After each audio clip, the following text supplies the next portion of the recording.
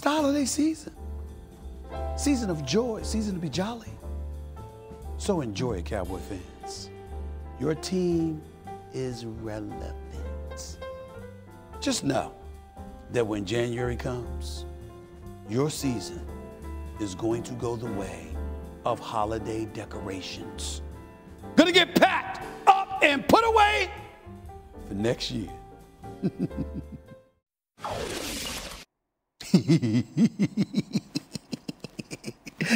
didn't think I'd go the whole show without mentioning the Cowboys, did you? That clip you just saw was me way back in November telling you exactly what would come to pass.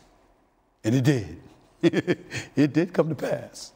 Unlike Dak Prescott, who didn't pass, he ran a quarterback sneak, and then your season ended in the first round of the playoffs.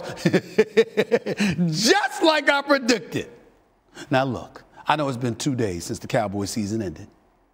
But I don't care. I don't care that it's been 2 days, because I'm going to enjoy this for the next 365 days. Right up until it happens again. Just like it happens every year.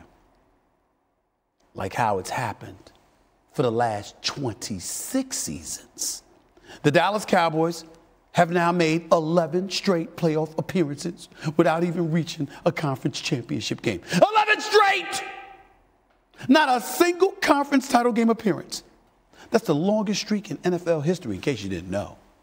Oh, it's a beautiful thing. A very beautiful thing. And it's all because of the Dallas Cowboy fans.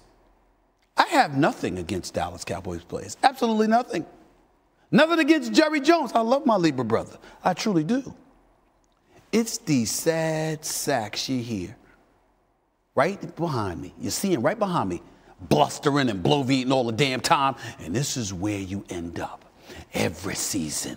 Your comeuppance is well-deserved. That's right, Cowboy fans. It really is. And I told you. You didn't listen, but I told you.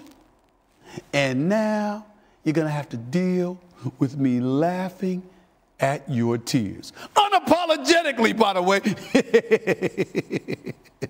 Stick around. I ain't done with you yet.